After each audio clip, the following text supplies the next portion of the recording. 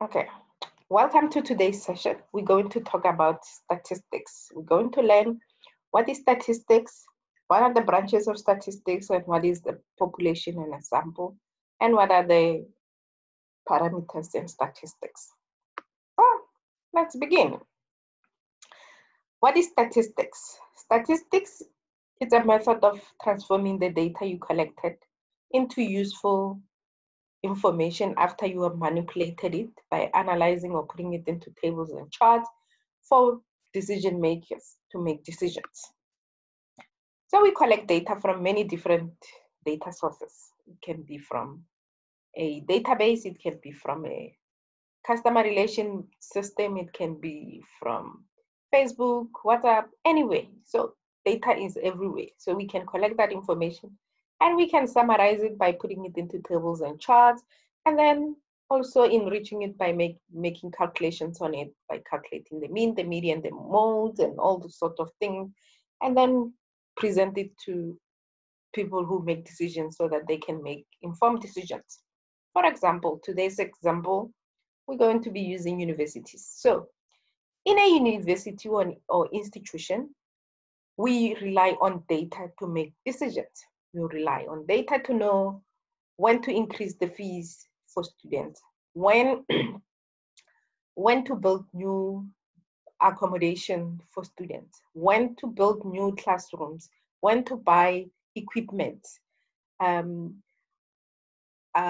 many people you need to accommodate, how many people are you expecting the following year. So those kind of information helps with decision making, because if you know that data and you are able to manipulate it and calculate and present it so that people who make decisions are able to see where the gaps are and identify those gaps or the trends, then they can make decisions to solve and try and solve it. Imagine if we want to mitigate against the risk of not having enough facts, not having enough seats for students to come who are coming in.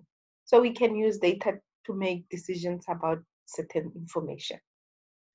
Okay, so there are two types of statistics, or the branches of statistics that you can do.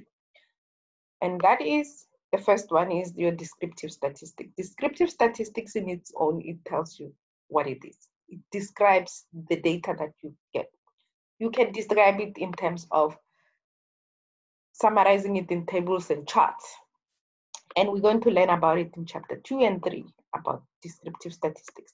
Then the other branch is your inferential statistics, where we draw conclusions about the population of study that you are studying from using the sample. And we're going to learn about what is a population and a sample at the later stage. And that you're going to learn in chapter 4 and chapter 11. That's part of what inferential statistics is more about.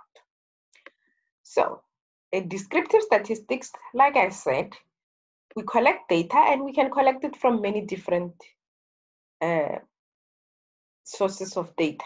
It can come from surveys, it can come from transactional soft systems in your stores or at your cashiers. We can collect information when you do your registration. We can collect information from the system that you do registration on, whether it's a web application or not. We can collect information using the surveys or feedback forms, and information can come from many different places. Then once we have that information, we can summarize that information in terms of tables and charts, so that then it can be visual for people to understand. Sometimes it's easy when people see it visually. And these days we use we use infographics for visualizing and telling the story, because people tend to understand more when it's visual. Then the last part, we can also do descriptive statistics by summarizing it in terms of making calculation, by calculating the averages, which are your means. We can find what is the mode or the median of your data, or how far apart they are from one another, which is what we're going to learn in chapter 3 about the analyzing of the data. Then the inferential statistics, we can do it in two ways. We can use the estimation, which estimates your population mean by relying on what your sample mean was. We're going to learn more about what the population is and your sample is in just in a few minutes. Or we can use a hypothesis testing when we test the claim. So as a researcher, you always need to make assumptions and you need to test those assumptions. We cannot be thumb-sucking things or information. We need to test them so that then when we make those assumptions about the population, we know that we are sure, we know that we are 95% sure that that thing will happen or 95% sure that that thing will not happen. So we need to be able to draw conclusions about the population using the sample. And that's what we're going to learn from when we do the confidence interval and the estimations and so forth. So the key concepts that we need to learn now, which form base of what the whole module is about, is the population and the sample. Well, a population is a study of all elements that you're interested in researching. So since our example is higher education, so let's say my population of study, I'm going to say, I want to study all students who are registered at universities. And there are different types of universities. There are University of Technologies and traditional universities and different kinds. But universities are all over the world. So they are all over. If I'm only interested in studying universities in South Africa, that is my population of study, universities in South Africa. When I collect information from the people or the students that are in those universities, I'm going to manipulate those and calculate measures that describes the population, like the mean, the median of your age, or the color of how many students are from which race and so forth. Those we call the parameters, because those measures describes the data we collect, or they're the measures that describes the data that we collected from the population. Sometimes the population is too huge, is too big. We cannot do, or we cannot collect information from the entire population. So we need to create a sample, which is a subset of that population. And it needs to be representative if we're going to be using statistics.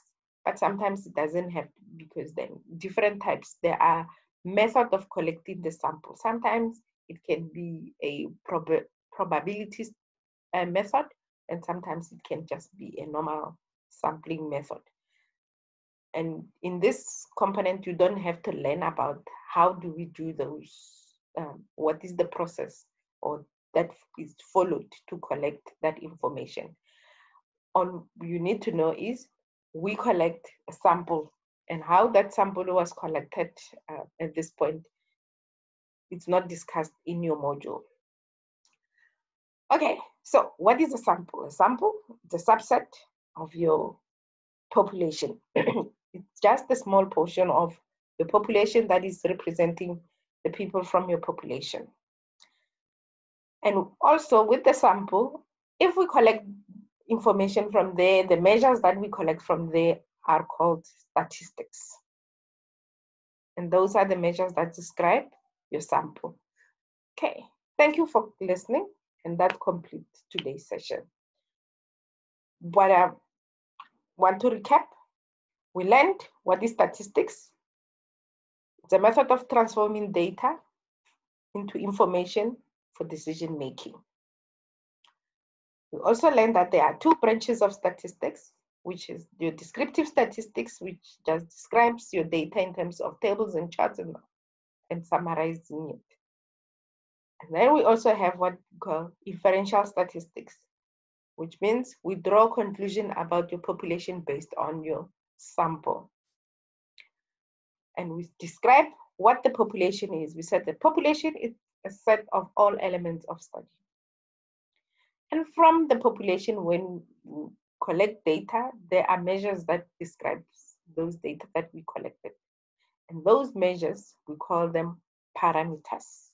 And you will learn more about them in the later stage. Then we also learn that we cannot study the whole population. We need to create a sample. And a sample is just a subset that represents the population. And from the sample, the measures that describe that sample, we said we call them statistics. And we will learn more about them at the later stage. What do we mean by parameters? What do we mean by statistics? Thank you for listening. Let's chat on WhatsApp. I hope the concepts and the explanation I gave you today make it easier for you to understand the module much better. We will talk, the next session that comes, we will do the types of variables. Thank you for listening.